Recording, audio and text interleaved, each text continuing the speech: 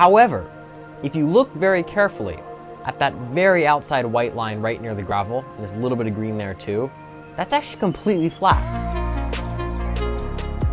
Hello everybody, what is going on? I am Joey, and welcome back to another video in the series A Lap Around. This time we'll be doing a lap around Monza for this weekend's Italian Grand Prix. Now Monza is just a brilliant circuit. It's one of the oldest circuits on the F1 calendar, and it's known as the Temple of Speed because this is the highest speed F1 cars will hit throughout the entire season at well over 200 miles an hour. Matter of fact, last year some cars hit even over 230 miles an hour.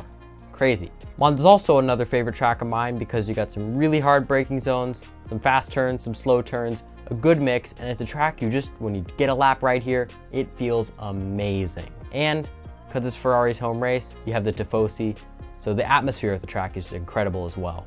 All the good factors you want on a racetrack. All right, let's get into this video. All right, so here we are on the front straightaway. To our right, you can see the podium. It's cool as it floats above the racetrack, so you can see the Tifosi celebrating below. Some really cool angles from that podium.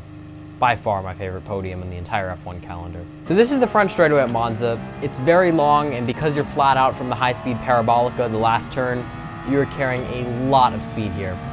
Big thing, obviously, stay to the left, and most importantly, if you have a car in front of you, get in that slipstream because you can gain a ton of speed. Now we're coming up to our first braking zone. So the first braking zone is just before the 100-meter board in a Formula 1 car. And you'll see there's a little bit of rubber on the ground. You see those little stripes? That's the rubber. It's very grippy. You want to brake there.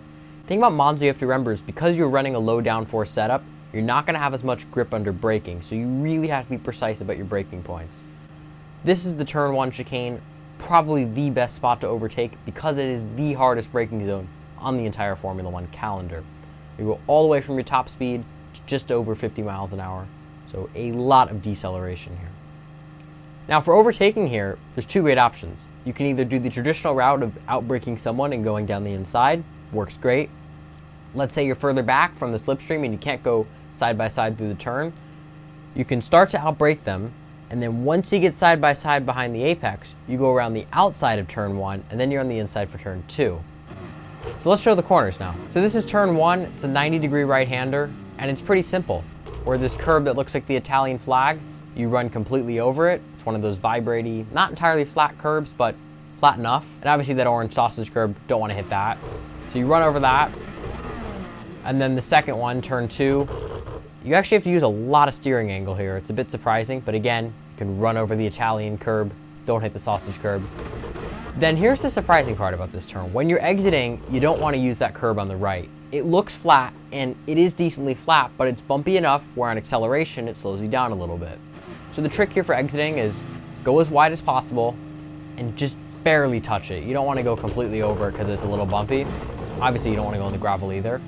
So just stay on the white line, and that's fine. And just make sure your steering wheel is straight so you have no steering scrub. So turn 3 is a very nice, long right-hand turn. It's easy flat out with the downforce these cars have, and you're flat out. Again, you're going to hit over 200 miles an hour here as well. And what you want to do is just stay to the inside, don't hit the curb, and then gradually start releasing the wheel so you have less steering scrub, less friction, you'll gain more speed. We're talking a couple miles an hour here, but on a track like this, that can be a couple tenths. We're coming up to the next chicane, and it's not great for overtaking because it's narrower than you think, but you can start to set up moves for the straightaways coming up. So this is, again, it's a hard braking zone, but not as hard as the first turn.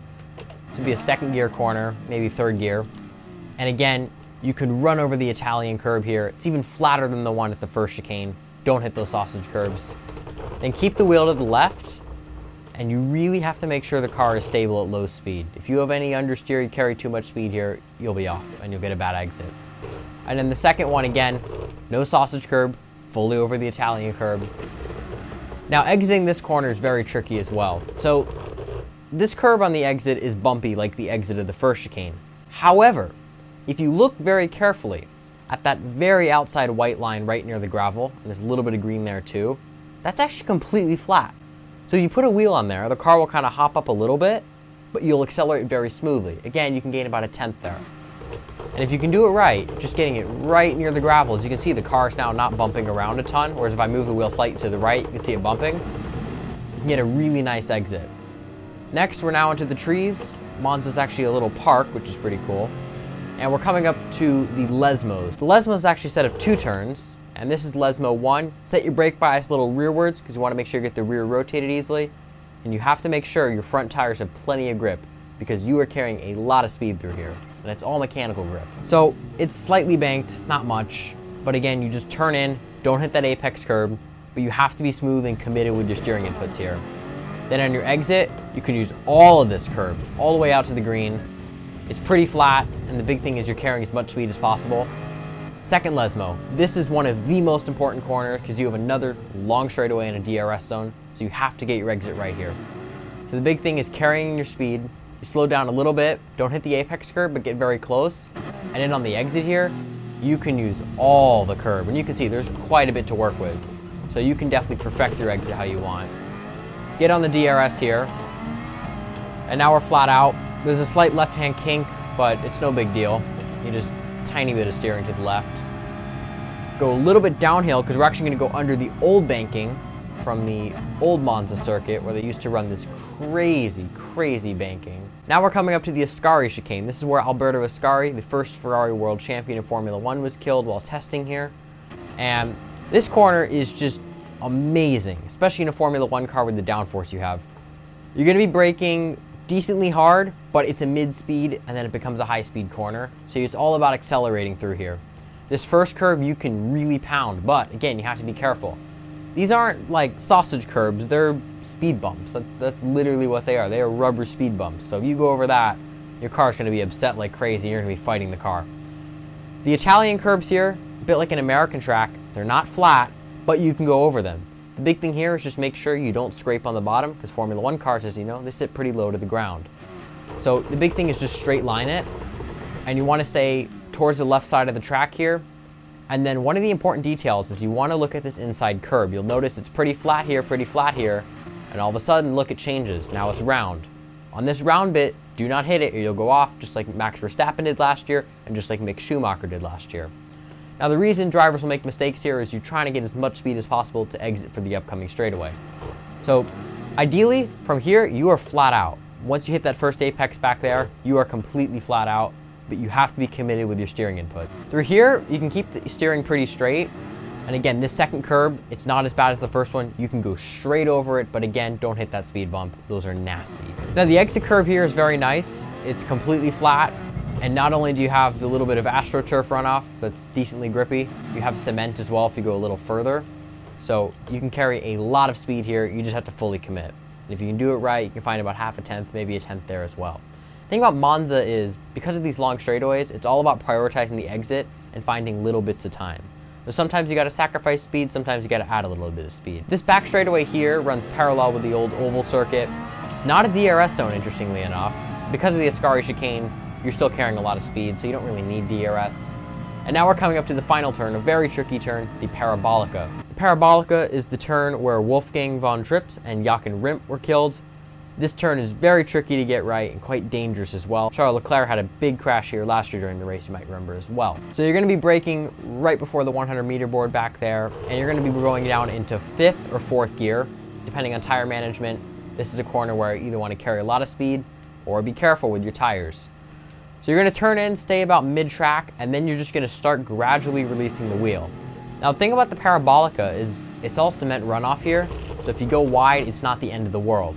However, this green painted bit is a little dusty, you can see there's marbles, and because there's that little bit of a storm drain, it's not entirely grippy, so if you do go off here, you just have to make sure that your steering is either no steering at all, or very, very little and you're releasing the wheel. If you're trying to add steering and slow the car down on this green, forget it. It's just going to be tricky. So the big thing here is you don't want to get docked for track limits. Generally, just keep your right sides on the regular tarmac. Your left sides can be on the green entirely, and you should be fine. And then exiting here, this is one thing you have to be careful if you do go wide from carrying too much speed. This speed bump is beyond dangerous. As a matter of fact, they've actually removed it. You might remember in 2019, Alex Peroni, the F3 driver, went over this curb, his car launched all the way onto the catch fence. And so if you go over that, that's not going to be good. So again, don't go wide there. You won't have a problem. So from here, you're going to point the car to the very, very, very end of this exit curb. It's a bumpy exit curb, but because you're carrying so much speed, It's a question of, do you go over the bump or you use a little bit more steering? And in this case, it's better to go over the bump than use steering scrub. A steering scrub will slow you down. So you aim for the end of it, you're gonna hit it for a little bit, and then you're gonna have the car pointed in a straight line. Now, we're officially done with all the corners, but I like to consider this last area right before the pit entrance another corner, because if you have the car pointed in a straight line correctly, meaning you use the minimal amount of steering you want to use, you'll see you actually hit sort of an apex with this white line. Technically there's a right-hand kink, but again, when you point the car straight, that corner should disappear for you. And then all of a sudden, we're back at the finish line. And from the apex at the parabolica, almost halfway through, you're flat out all the way to the chicane. So it's a very long run, but it's a ton of fun. All right, so now I'm gonna show you a hot lap so you can see what Monza looks like at full speed.